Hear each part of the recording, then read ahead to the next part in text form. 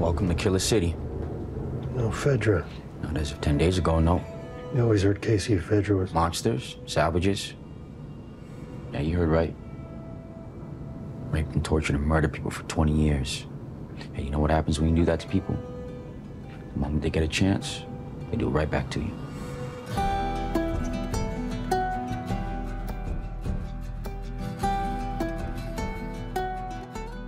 Welcome to the official podcast for HBO's original series, The Last of Us. I'm your host, Troy Baker, and today I'm here with showrunners Craig Mazin. Hello. And Neil Druckmann. Hey, Troy. Today we're going to be discussing episode 5 of the series entitled Endure and Survive.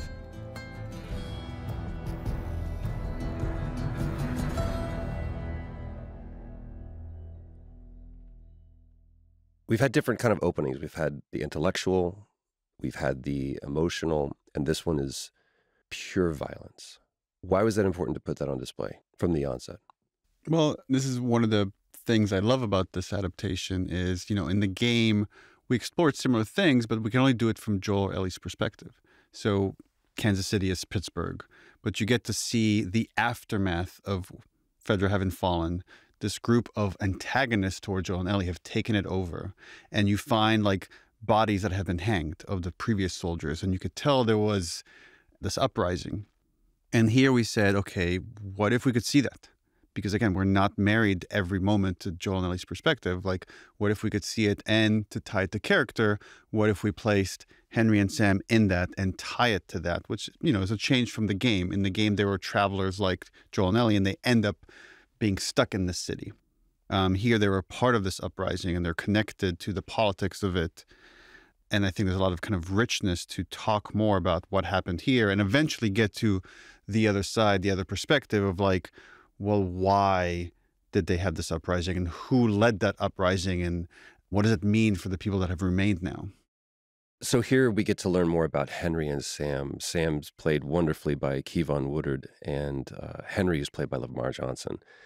In the game, they are two brothers that have somehow survived, and we learn more about what has helped that survival, the choice that Henry specifically has made to protect his little brother. But there is something different about the version of the characters that we see in the show, namely with Sam, who, like Keivonn, is deaf. We got to talk about it.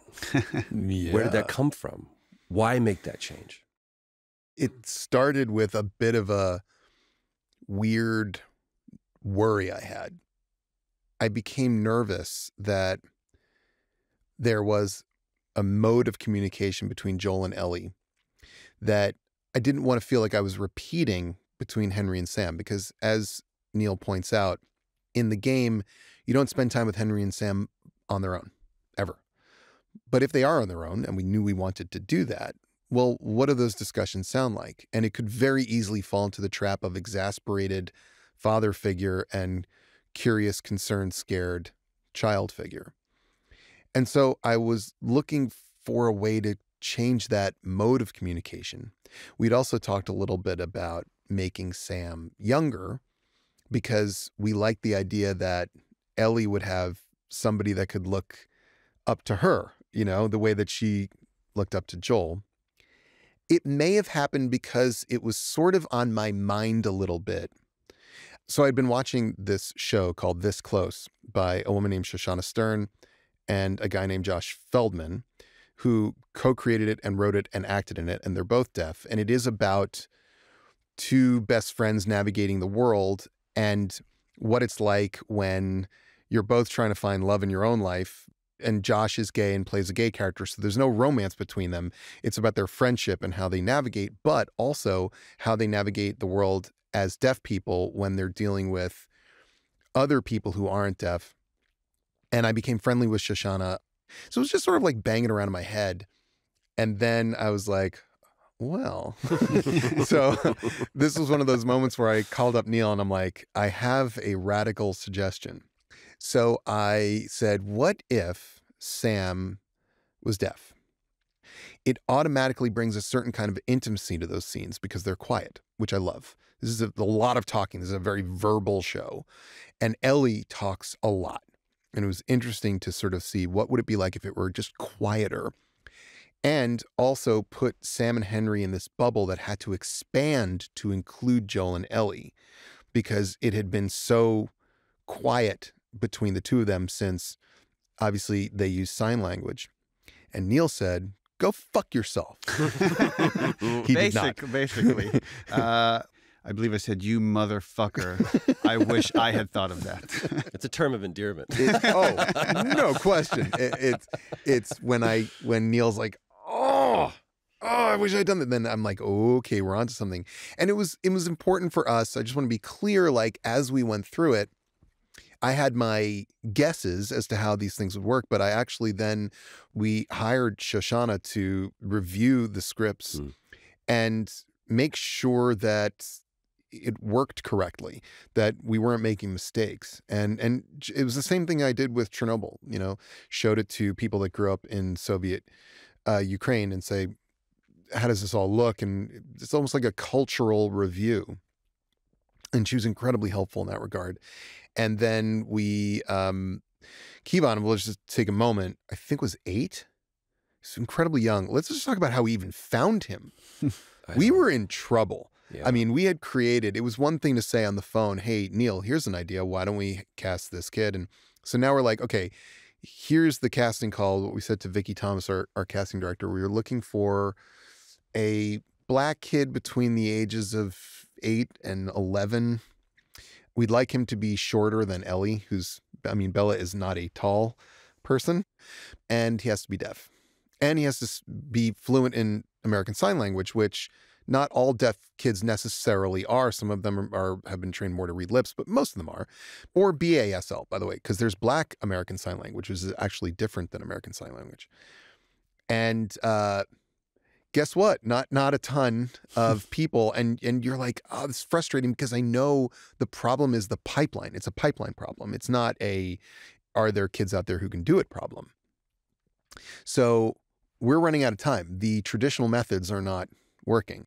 I would also point out one really important component to that casting call is they have to be able to act. Well, then there's that, Being able right? to find someone that fits the demographic is one thing. Yeah. It's like, we found someone. Then they also have to be able to act and act really well. And so after a certain point, we were like really up against it. We needed to cast somebody, and I just went, oh, fuck it, and made like a Google email for our casting and just went on Twitter. And I just said, here's what we're looking for. Open to the world. Send us stuff. And I thought we were going to get 80 auditions. And I think we got 5. Wow. And one of them was Keivonn. Now, Keivonn wasn't just the best of the 5. He was astonishing. I mean, this is where you start to think maybe this is a simulation, because I mean, I have never been in a circumstance where a kid who has never really acted on film before shows up and is so naturally good at it and is a joy to have around. He was just a dream. Still to this day, I'm kind of puzzled by it. Oh, he's brilliant. He's incredible. And I cannot wait to see more from him. I hope that when people watch this episode here in Hollywood, in our business, that they don't just stop at the end of it and go, boy, that kid was really good playing the character of Sam. I hope that they go, that kid ought to be in a lot of things. The fact that he's deaf is a fascinating aspect of representation that is underrepresented on television. But more importantly, his story in our show wasn't about him being deaf. In fact, the biggest factor to his character was that he had leukemia. That was a bigger deal for Sam. And I hope that people in Hollywood think about casting Keivonn again, and not in stories about being deaf, but just in stories about people, because boy, is he good. The word I think about is it enriches. It's like it adds this extra layer to this tale from the game. I was rewatching it last night in preparation for this, and when they're hiding out in the attic, there's this moment where Henry reveals to Sam that Edelstein is not coming back, that in fact he's dead. And Sam just, his instinct is he reaches out and he needs the comfort of his older brother. And that scene just really resonated with me in a way that even when I was working on a game did. My son is not the same age as Sam. And I've had those situations where my son is either scared or upset or just distraught in some way. And he just needs that hug. And that hug felt so real and authentic. Man, it hits me right to my core. Lamar Johnson, who plays Henry.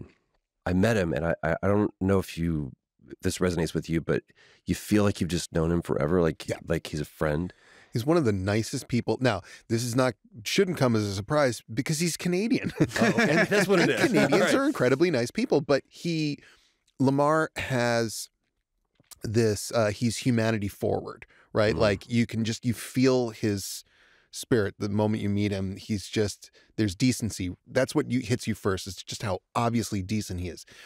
He is also fiercely intelligent, and he also just quickly learned sign language. Our first scene with Henry and Sam, I believe, was in their hiding space in the attic. And I believe it was a Monday, and I'm pretty sure that he had learned it over the weekend. I shit you not. So CJ Jones was working with us on set. He was sort of the head of ASL, and I met him also through Shoshana. He's also deaf and is an acting teacher, and so he served this interesting role of being both a liaison, a communication liaison between us and Sam, but also coaching Keivonn along and also helping Lamar learn sign language, and then watching. And after Jeremy Webb, as the director, would say cut, CJ would go over to Lamar and either congratulate him or berate him for for not getting the signs quite right, or for not signing with the proper speed or fluidity. It was really important to Lamar that anyone watching this who was deaf and fluent in ASL or not deaf and fluent in ASL would not point their finger and go, no, fake. And he just was that smart and that good. It was almost scary. As dads, all three of us are dads. There's this bizarre desire to protect our kids. And sometimes we will do that by employing lies. Mm-hmm. Henry, this is a paternal relationship, and he's being brutally honest. We're out of food. We need to leave. Did they kill him? Probably yes. As a father, are you writing this as a truth for yourself, or are you espousing an ideal? My point of view is that you can lie to keep your children comfortable and happy to a point. But then there comes a point where you need to tell them the truth in order to keep them safe. The reason that Henry tells Sam the truth, that the doctor isn't coming back, they did probably kill him, and we have to move because there is no more food, is because if they stay there one more hour, they're going to get caught. And then Sam's going to die anyway. So it's all about, in the moment, what will keep this kid safe. It is never, and I wish that I had a more noble answer, it's never about feeling obligated to be super honest with your kid when you are in situations of stress. Obviously, when you're not, you want to be honest with your children. But when there's danger afoot, you become, I think, as a parent, very utilitarian in your approach. What will work the best to keep my kid safe? And when Henry has to tell Sam the truth, it's because he has to tell him the truth, not because he wants to. Because again, and this will come back later in the season, anything you could do to take the pain away from your kid, you will do that as a parent. Yeah. But sometimes you got to be brutally honest with them in order to protect them. It's the same exact motivation. Yeah. Which will ultimately get us to the most brutal repudiation of that by Melanie Linsky's character, Kathleen. Well, let's rewind a little bit in our episode to the interrogation scene with Kathleen. You're informers. Inform. Where is Henry?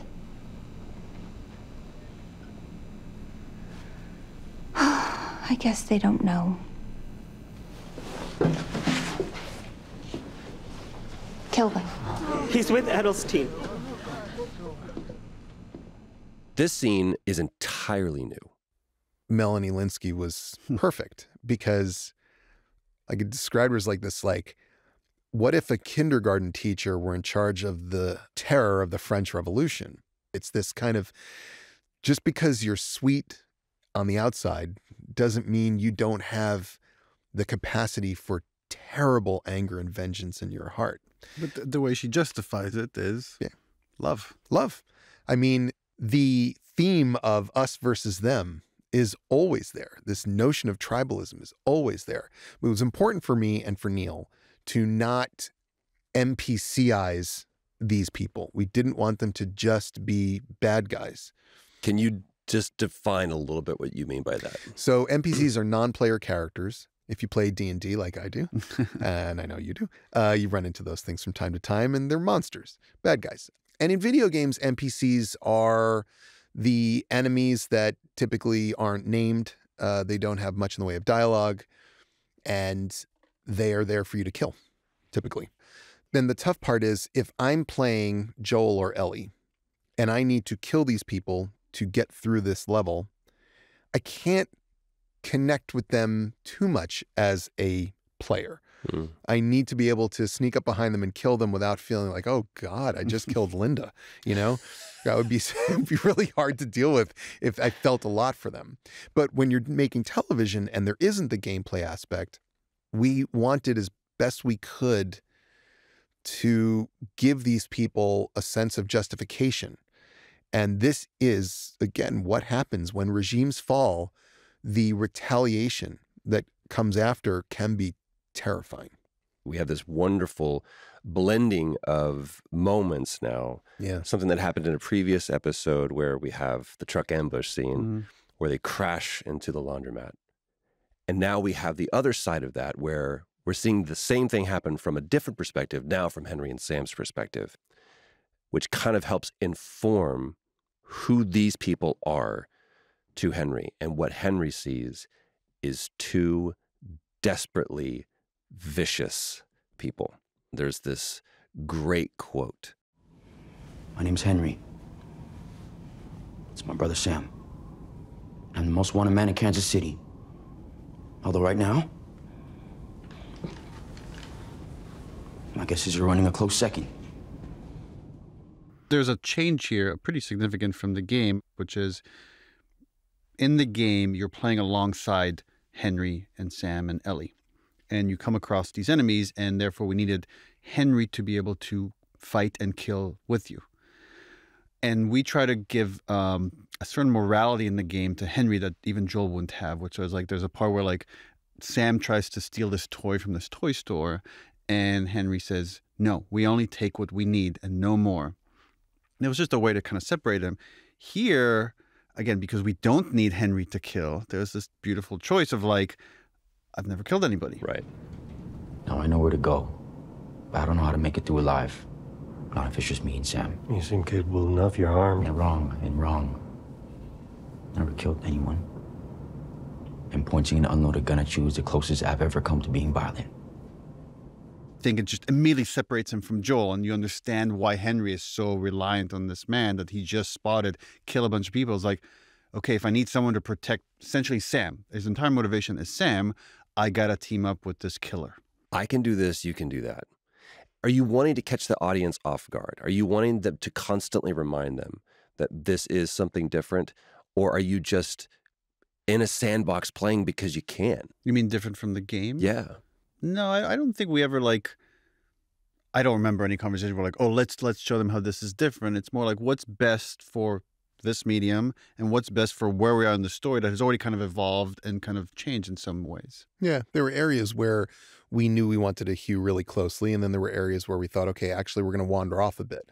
Well, once you decide to wander off because you think it's going to give us an opportunity to make a better show, then you do what you always do, which is to make the scenes interesting and to create a little bit of a sense of mystery. I mean, who is Henry? Why is he on the run? Why is Kathleen so interested in hunting this guy down to the point where even her right-hand man, played by this guy you might know named Jeffrey Pierce, is saying, hey, whoa, you know, we have other fish to fry, including the possibility of something terrible underground that we are now responsible to hold back since Fedra's gone.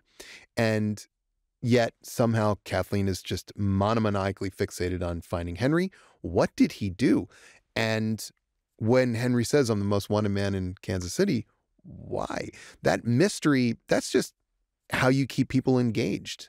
I don't think we ever thought, like, let's show them how different we can be. I think we were always scared to either be too close to the game or too far away from the game. And the only way to get around the fear was to ask, what would make the best story and the best scene? Yeah. Again, going back to like, right, we want to show more of these quote unquote hunters, these people that have taken over the quarantine zone. And it's like, well, if we just do that and it's completely removed from our main characters, then I don't think it would have worked. It was the tying it of Henry and Sam so that all these things are interconnected that made it all gel. It's starting to look like these characters are all somewhat of the Knight of Mirrors for Joel. Mm-hmm. We have Kathleen, who is obsessed, but we do see this mirroring of this relationship that Joel and Ellie have in different versions, Henry and Sam, and also Kathleen and her brother. Mm-hmm. But by the way, also Kathleen and her entire group. Because I don't know if we've ever talked about it. In my mind, it's like she's operating from a place of like, I have to bring this person to justice to set the foundation of this thing that I'm building now where Fredra used to be. That to me was a really interesting point that, again, Jeffrey Pierce, my boy, who played Tommy in the game, now plays Perry in the show. Every time I give him a compliment about his performance, he was like, the beard did 90% of the work. He looks nothing like that. His muscles. I mean, he just only does what is necessary, but there's so much happening underneath the surface. And he still stands in opposition, and we see this kind of, Well, he does and he doesn't, right? That to me, like, helps flesh out Kathleen even further, is the fact that he loves her and looks up to her. They all do. I mean, he is questioning what she's doing in regard to Henry, but he understands it. And when he has this moment with her, he comes to see her, and we've seen him be nervous about her course of action a couple of times. And she presumes that he's there to say, you gotta pull back here. We have other stuff to do. And she talks finally about her brother and what he meant for her. Michael told me that this wasn't a room at all.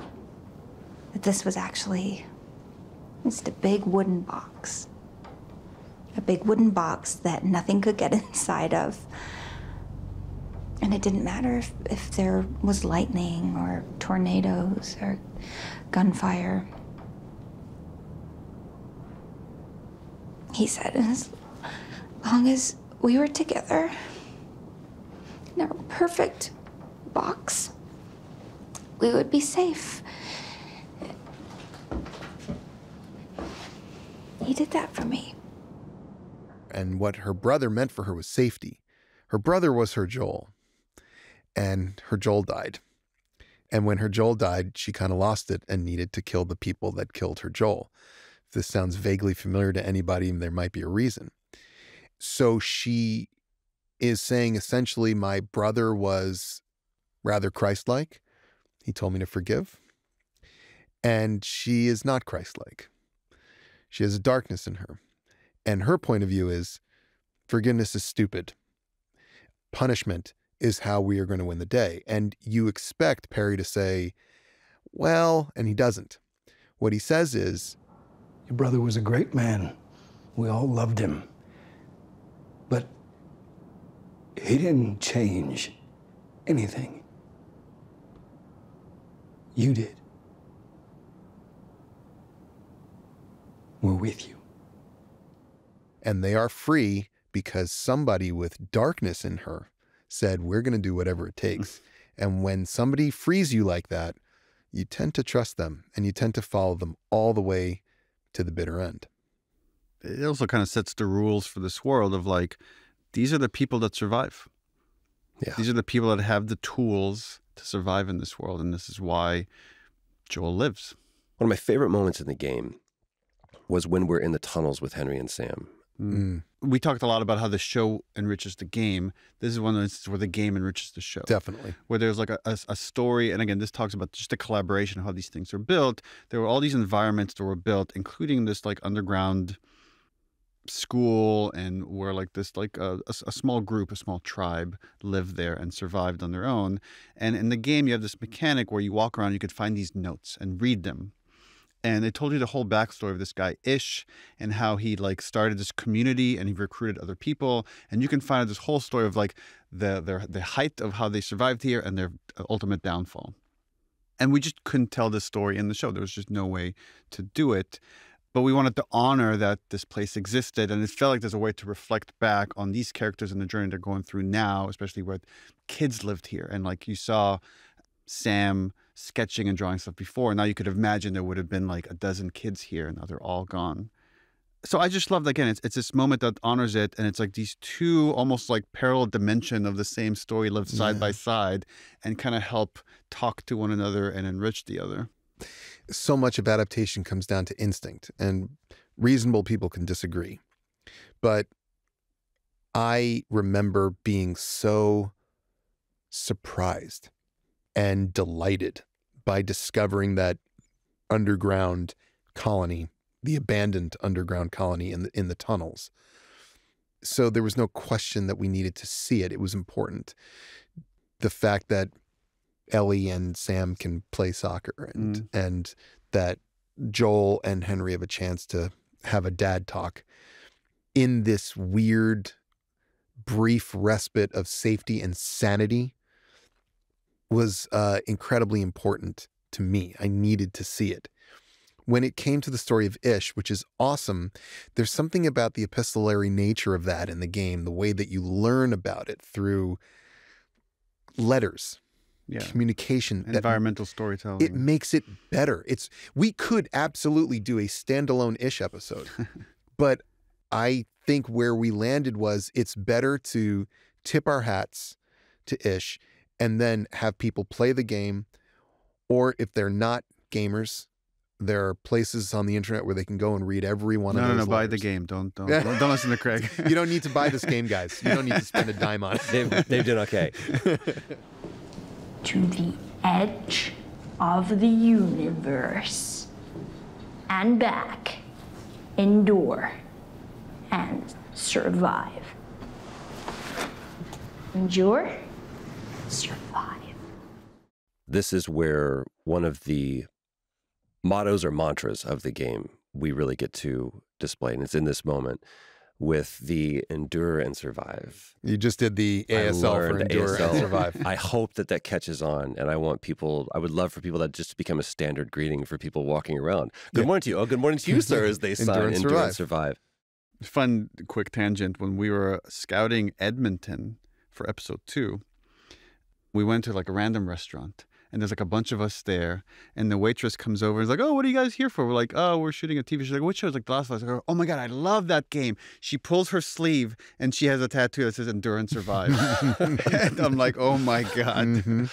One thing I should mention, since we've talked about how people literally tattoo the words "endure and survive" on their skin, is that at one point, not in the game but in the show, Henry sort of makes fun of it.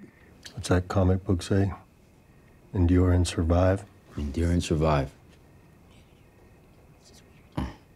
That shit's redundant. Yeah, it's not great. I just have this instinct sometimes to kind of pop the balloon a little bit, and I hope that nobody that does have endure and survive on their skin or doesn't think that we are mocking them. It's really just a kind of a self-deprecating moment. I could talk a little bit about that. Like the whole idea for this comic book was very much inspired by Watchmen. How there's a comic book inside the story that reflects back on what's happening in the world. So we wanted to do something similar where there's like this sci-fi comic that speaks to the same themes of relationships and love and all that. And I was like, it should have a catchphrase that the main hero says. And I'm like, what could be kind of like a cheesy catchphrase? Okay, our game is about survival. I'm like, And I just went on thesaurus.com, typed in survival, and Endure came up. And I'm like, endure and survive. There it is. To the edge of the universe and back. It's like, I mean, it is. It's very meaningful. It obviously has great thematic resonance.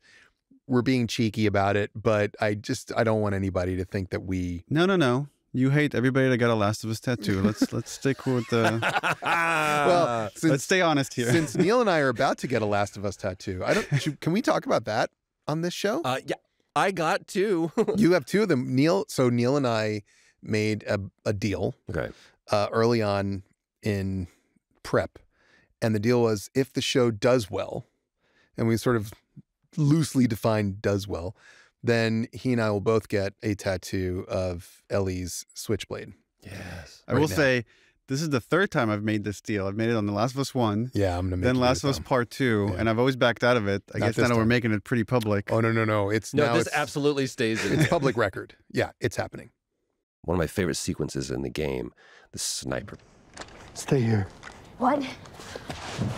If you don't move, he's not going to hit you. I'm going to go around, try to get in the house through the back, and then I'll take him out. But if you go out there, he's gonna kill you. It's dark and he has shit aim. Nobody's going to kill me. Then he's gonna kill us. Do you trust me? So in the game, the sniper is really good. And he's not alone. There are 6 or 7 other guys with him that you have to clear out. At least. Yeah, at least. So there's quite a good action sequence where you're sneaking behind houses and ducking and trying to... It's actually, the way we wrote that sniper was that he would antagonize you. He yells at you to kind of rile you up, to make you angry. So when you get in that house, you unleash on him. This was a very different approach. Put the gun down. Slide it over to me. And then stay up here for another hour. That's all you have to do. Please don't do it. Please.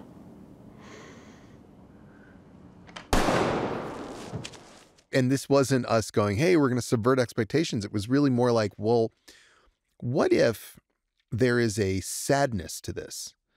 Because we understood, we weren't going to get the same value from presenting the action the way that the gameplay did. That watching it on television, if there was a lot of ducking and shooting back and ducking and shooting back, it just sort of isn't. It's just not the show. Yeah. But I'm obsessed with the cul-de-sac and I'm obsessed with the sniper. So then the thought was, well, what if he stinks? What if this sniper is really bad and all Joel has to do is just get around and get in there? And then the next question is, well, why is he bad? And the answer is he's really old. He can't see. And this is sad because when you are dealing with the citizen brigade, this is often what you're dealing with. It's not trained military soldiers. These are people. And this guy, one can imagine, has seen a lot because let's say he's, 80. That means 60 years of his life, he was living in a perfectly normal world. And The then last 20 went to the shit. last 20 went to shit. And the sadness there, God only knows what amount of grief he's gone through. When Joel walks in there, I think Joel can already see it in the guy's eyes. He's going to commit suicide by cop here. This guy doesn't want to be here anymore. Got it. And he's begging him not to because he doesn't want to. He doesn't want to kill this guy. He doesn't want to hurt this guy. But this guy's had it. He's done. In the game, there's a scene where they find this person that had committed suicide, and Joel talks to Ellie, and he's like, and Ellie says, like, oh, he took the easy way out. And Joel says, it's not easy. Yeah. The thing that Craig was just talking about, Joel recognizes that. And that's why he sees it immediately in this man. I remember walking onto set, and I just kept saying, holy shit, holy shit, holy shit. I remember that day well. It's night. We're back in Calgary, and you said, come here, I want to show you this. And we walked from base camp, and all of a sudden we're in a neighborhood. Yeah. You built this. We built this. This was a massive undertaking. There was this large empty lot next to the main stages where we were shooting, CFC, Calgary Film Center. And we knew we were going to be making this big cul-de-sac scene, and we needed to control it completely. So we needed to be able to do gunfire. We needed to be able to do burns. We needed to do an explosion of a truck. We needed hundreds of extras running around, backlit by fire, lots of stunts, motor vehicles, racing and driving, and all of this.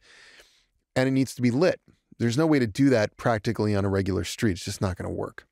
We needed to build it. Also, we couldn't find a street that was going to be perfect the way that one was. So we turned to our beleaguered, overworked art department led by John Pano, our production designer, and Don McCauley, our art director. And just as important as those two guys in this case was a gentleman named Dino Centani, who is our head of construction. And we said we want to build a pretty big street and we want it to look roughly like this. We had some images for inspiration, both from the game and also from some actual neighborhoods in Kansas City. And they didn't have a lot of time and they worked at light speed. They didn't just bring in people who were really good at constructing for film and television. They brought in actual house builders, home builders, to get these things up. Obviously, the interiors were not finished by any stretch of the imagination. But it's important to point out, when I left, they were pouring foundation, and a month later I came back, and that neighborhood was there. It was the speed of how all those sets came together was incredible. Because I've never done live action. It's the first time I got to see it. You get to build it in polygons.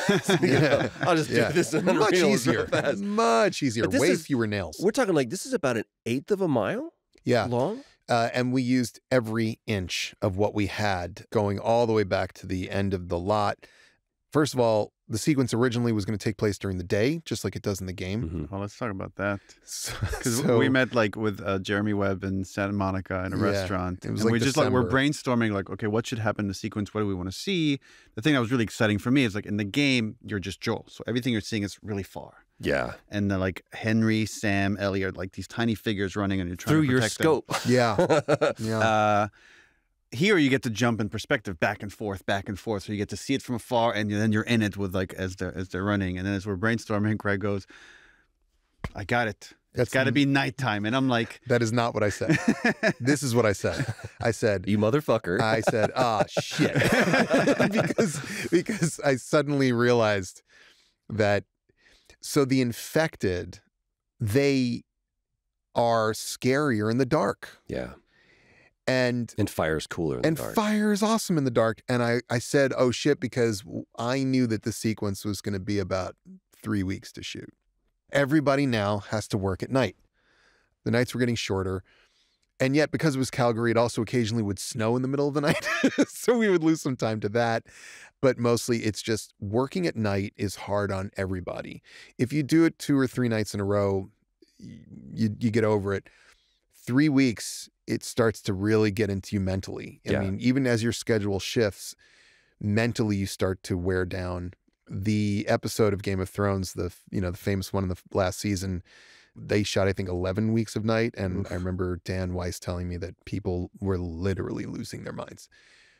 Obviously, people can successfully work at night on night shifts and things, but we shoot long hours. So we would get there, we would rehearse, wait for Eben Bolter, our wonderful cinematographer, to say, it is time. And then we shoot. And this is not easy shooting. This is explosions, fire, stunts, gunfire. Safety is our most important priority.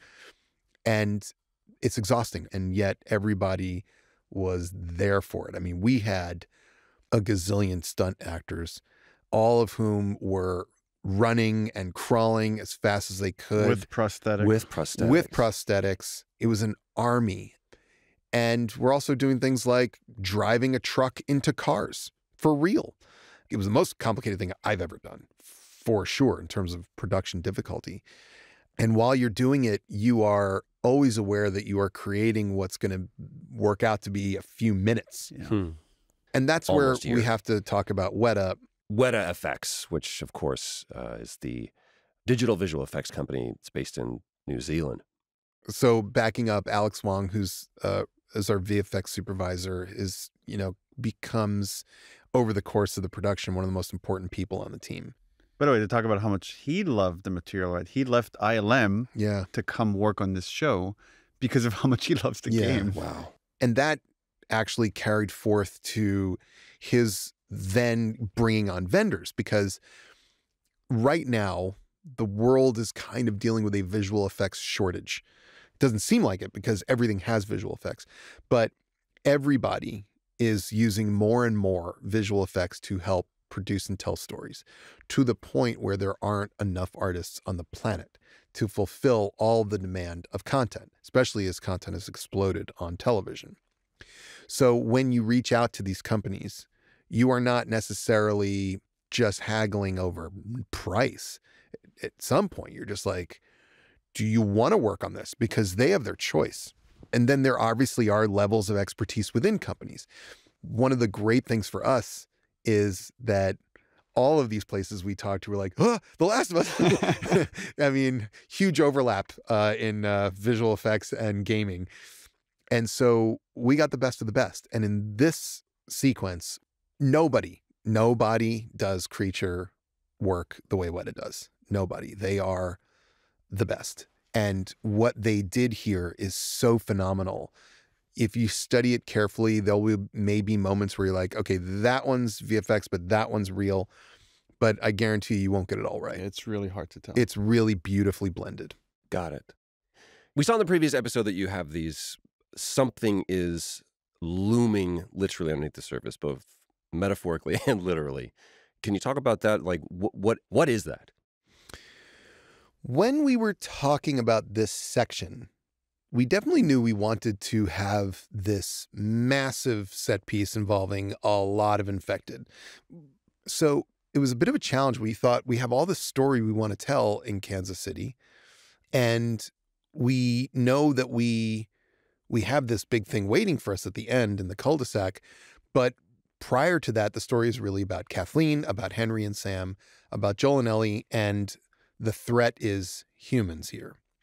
So we found this, it was really inspired by the tunnels from the game, that the infected seem to be underground. Well, what if we added this additional twist, which is that Fedra drove them underground here? And what was interesting about that is that we come to understand that even though Fedra was terrible, they were providing this one service.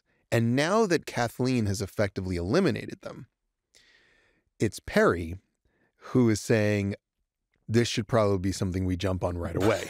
Someone still needs to do this job. Yeah, someone needs to do this job. And here's an indication, and we see at the end of the 4th episode, here's an indication that it's beginning to already be a problem. Just the fact that it's been 2 or 3 weeks since we overthrew Fedra and we're already seeing this, that's bad news. So we put it in the back of your head. Then Henry makes it explicit. So you want us going into a tunnel? Everyone thinks that it's full of infected, including Kathleen, which means that we're not going to be running into any of her people. You see, what I know is it's empty. You've been down there? No, but the Fedra guy that I worked with told me that it's clean, completely clean. They cleared it out, all of it. When? Like 3 years ago. Okay, maybe there's 1 or 2, but you handle it. We think when they go into that tunnel, nope, there's nothing. And I was particularly fond of the way that in our show, Henry is like, told you, told you every step of the way. He's like, my plan is great. And Joel's like, shut up. And then at the very, very end, tying into that moment in the game when there's that crash and the infected come out of that house. Well, here we've set it up that they're all underground, not some of them, all of them. And we kind of imagine the idea of like an ant colony where there's these tunnels and things. And if you pop it open in one spot, they can all just start coming up. And it was terrifying to me. There was a moment in the Fellowship of the Ring. The Fellowship is in the mines of Moria, and seemingly thousands of, I think they're goblins. I don't think they're orcs at that point. I think they're goblins. Anyway, come like skittering down these massive columns like spiders. And I thought it was so beautiful when I saw it, and terrifying. And so I was thinking a little bit about that, of just what it would be like if they just came belching forth out of the earth. And particularly some of the larger infected that we deal with here, like the introduction of Senor Bloater. We've used this term, but it's probably important to point out, what is a bloater? When we worked on the game, we came up with like the lifeline, all these stages of when someone's infected, what could happen to them. So, you know, when you first get infected, there's a thing called a runner, which is just a recently infected. In the show, it's the one that you see like tendrils coming out, Nana in episode 1. Then if you've survived long enough, eventually the cordyceps grows through your face, cracks it open, takes away your eyes, your vision, and you become what's called a clicker, because now these infected use echolocation to find their way. And then we're saying, okay, there's got to be some people that, again, because this thing is eating away from your inside. Eventually, when they know they're going to die, they go to like underground, they're like a dark place, and they settle against a wall, they settle in the corner, and the infection just, they become part of the environment. It grows all over the walls and the ceiling and the ground. But there are certain people that are just so strong and big that could survive even longer, and those are the bloaters. And that's why you're seeing this person is so tall and massive in their strength. And it just becomes that much scary. Again, as we go forward, there's just these new types of infected. And they're like, should we do bloater? Should we not do bloater? Right. Should we do bloater? Should we not? And we've had this like back and forth for months before we decided, let's definitely do a bloater. Let's do a bloater. And this is sort of one of those differences between television and games. When the bloater comes out in the game, you understand you have to kill it. So in the game, you meet a bloater in the school gymnasium with Bill. And the point is, you got to kill it. With nail bombs. Nail bombs, and keep the shotgun ready in case you run out. I like to throw a Molotov, so it's on fire, Molotovs and then I is blast it great. with a shotgun as it's coming at me. Molotovs also work terrifically well. We don't have those things at our disposal. We do not. And we also thought, look, whatever this thing is, and however it got that way, there was this notion that it might be scarier if at some point you realize you're not killing it. Yeah. No one's killing it, ever. And not only that, but it's also we're going to see them rip apart two of the most fearsome people that we've seen in this episode so far. Yeah. And that was something where I was overly ambitious. So I had this thing where I wanted the bloater to pick Perry up and rip him in half. Right. Like at the waist, you know? And Neil was like, well, okay. I mean, is that going to be realistic? And I'm like, I think so. And then like the more Weta tried to do, the more you realize like people don't rip along the waist. It's just really hard to do. There's a really cool animation of it though. That's like, again, it's for that. It got it's close. Super realistic. It came close, but ultimately Neil prevailed and was correct in suggesting that something that felt more grounded anatomically would be more effective. And then of course we were like, well, the bloater has this head rip that it's iconic and it's great and it's terrifying. We see Perry meet his fate, but also we have this standoff moment for Kathleen where, why was it important for her to meet that end? Let me crib a line from Westworld. These violent delights have violent ends. I think it's important to show that when you are dead set on using violence to settle the score and win the day, you are going to probably get subsumed by that yourself. And the fact is, Kathleen is a moral criminal. She's done terrible things. Does she deserve to die? I don't really get into that. I just know that the odds that you are going to die by this sword go up dramatically if you live by it. Well, she's also so obsessed with this idea of justice that it could end one of two ways. Either she succeeds or she fails. Right. She could have run. She could have gotten away. Well, that's the thing. He told her to run, and she couldn't help but chase the white whale to the very end. And this is where we, you know, in talking about this new variant of infected, the child clicker. Which is why we should shout out to Hyung Nam, the original designer of the clicker at Naughty Dog, because we were like debating, like, and we had certain sketches, and we're like, okay, we just need to go back to the source, and we brought him onto the show to like help design this clicker. And so he just whips up a little illustration that makes us all go, "Oh my god!" Terrifying. And then it was a combination of this kid named Sky, who's this fantastic contortionist actor. Oh man, remember those audition tapes Oh, we got she for all was these terrifying. like contortionist kids? Oh yeah, she was the most Nightmare terrifying. fuel. She's like a it spider was girl. so creepy. And she's this beautiful little girl, but she's truly like, it's so creepy how she can move her body like that. And so it was a combination of her performance and then Weta kind of drafting off of what Barry Gower had created with prosthetics and then making this little girl. And I insisted that our child clicker wear a Blue's Clues shirt because I'm really sick. And I just loved the contrast of innocence and horror. But it was important for me also that Kathleen is killed by a child, because what she says, it's one of my favorite lines in the series, is when she's saying that Henry has to die and so does Sam. And Henry says, he's just a fucking kid. And she says, well, kids die, Henry. They die all the time. And she's not wrong.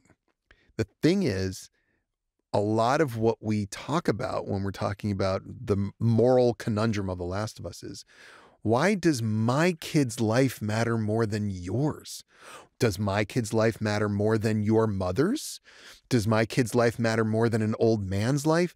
And so the idea that she ultimately is killed by a kid felt sort of like a circular completion of that story. You're not supposed to feel good. You're not supposed to feel bad.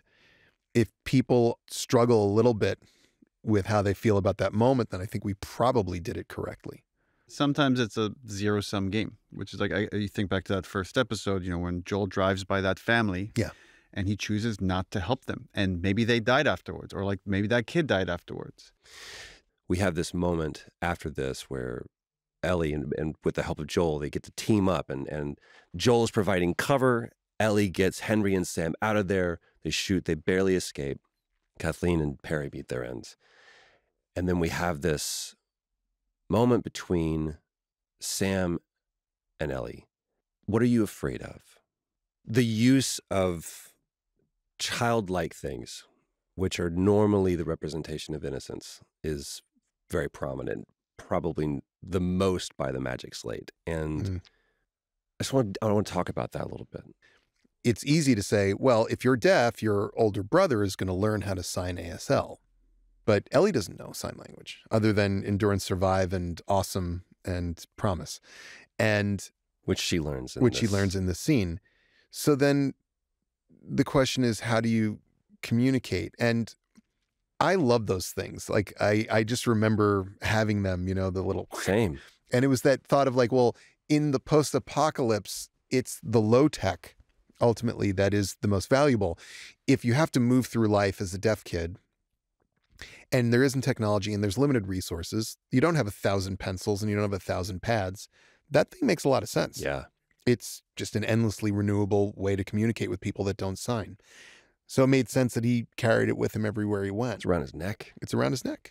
And I really like that it was the Woody Woodpecker version. It's so great. And so Justin, a note for Chuck, who's our prop master, this is where he would just get so delighted and never disappointed. He would always bring these things and you'd go, it's perfect.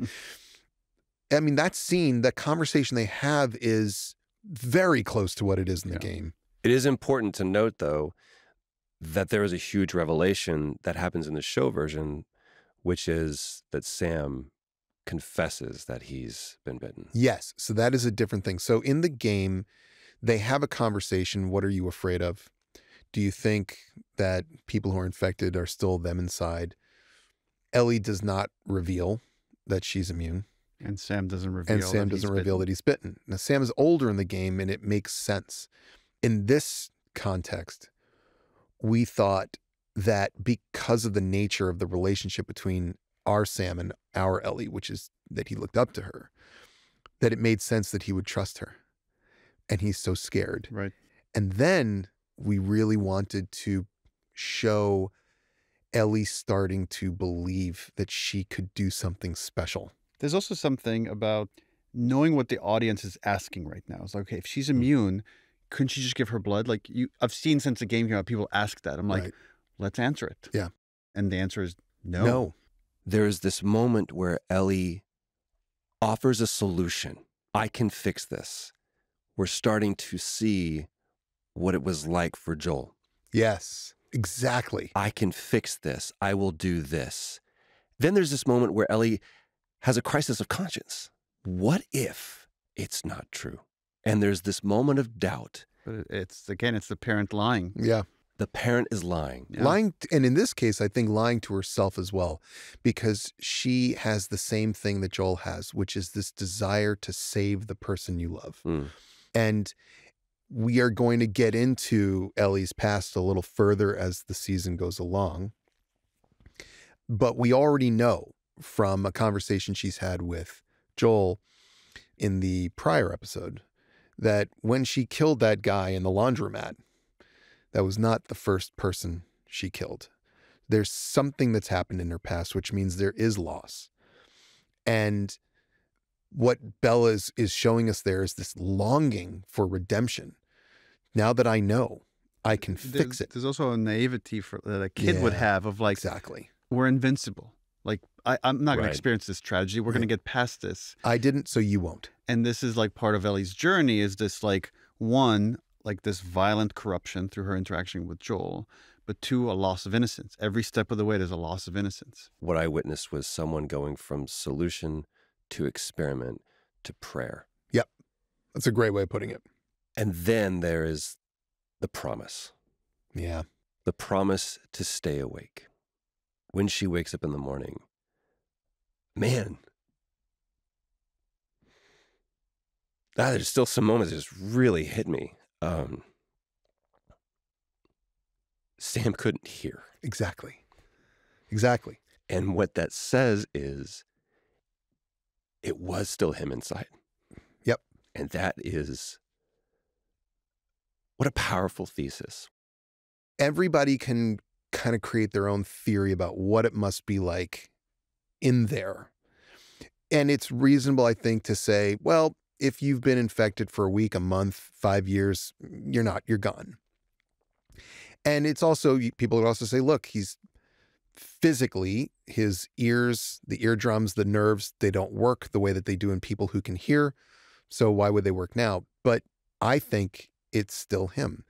I think in that moment where it's just beginning, there's just confusion. It's a little bit like being on a bad trip. You can't stop yourself. You don't know what's happening and you're reacting like you're in a dream, and you may even realize in moments like I'm trying to hurt somebody that I love, but I can't stop. Which, by the way, goes further to Henry, because Yeah. then he enters this almost like a nightmare-like state It's the same where thing. he's behaving in a way that he can't even control himself, and then has a realization of like, oh my God, what have I done? And like, again, the game has a almost identical moment for Henry, but even though the lines of dialogue are different, but he's just saying, in the game he says it's all your fault. Here it's like, what have I done? Same subtext of like, holy shit, I can't believe I just shot my brother. What did I do? What did I do? What did I do? Give me the gun. Give me the gun. Give me the gun, Henry. Give me the gun.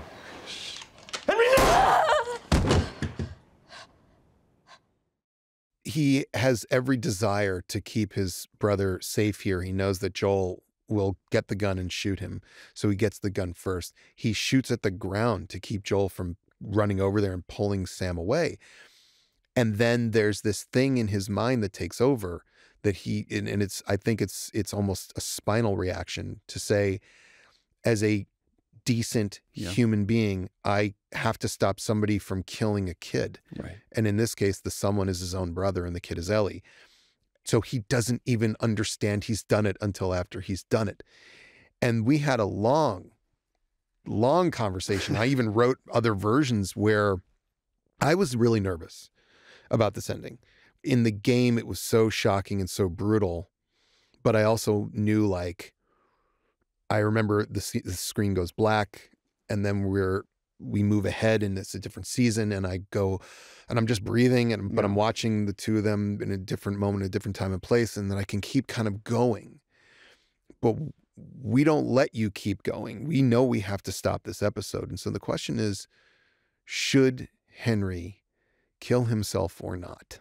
We had a lot of long conversations. I don't know if we should get into the alternatives because people might get mad at us that there were alternatives. Sure. But it's almost an identical process to what we went through in the game. Because in the game, initially, Henry didn't die. But again, it's like if you're trying to reflect the worst possible outcome for a parent. I felt like we had to take it all the way to show, like, then you have nothing left. There's nothing left. In the show, we have the opportunity to show the aftermath of tragedy, which is the burial. We see the magic slate with 2 words written on it. I'm sorry. Yeah. And there you see the end of something, because just a couple of scenes earlier, Joel was saying to Henry, it's easier for them. They don't have anybody relying on them. But there was somebody relying on Ellie. But even more profound, I think, is what Joel begins to think here, which is, I can't go through this again. I just saw somebody lose their kid. And that's the thing that happened to me 20 years ago that I swore I would never allow happen to me again. And this is a warning from above that whatever is connecting me to this kid, I am now in the most dire emotional danger possible. You know, in the game, we hinted that they buried Henry and Sam. Here we get to see it. And there's a change that's happening in Joel as well, which is Joel is such a pragmatic survivor. He wouldn't spend time burying someone. Right. He's not doing it for himself. He's doing it for Ellie. Yeah. The father-daughter bond is now there. And that's, to what Craig was saying, the fear that a parent has is the most intense fear one can have.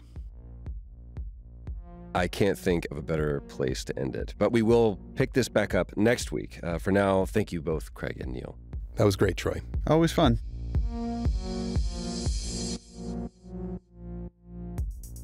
This has been the official podcast for HBO's The Last of Us, where you can stream new episodes every Sunday on HBO Max. Podcast episodes are available after those episodes air, and you can find those wherever you listen to podcasts. Please like and follow HBO's The Last of Us on Instagram, Twitter, and Facebook. And until next week, keep looking for the light. This is the official companion podcast for HBO's The Last of Us, hosted by Troy Baker. Our producers are Elliot Adler, Bria Mariette, and Noah Camuso. Darby Maloney is our editor. The show is mixed by Hannes Brown. Our executive producers are Gabrielle Lewis and Barry Finkel. Production music is courtesy of HBO, and you can watch episodes of The Last of Us on HBO Max.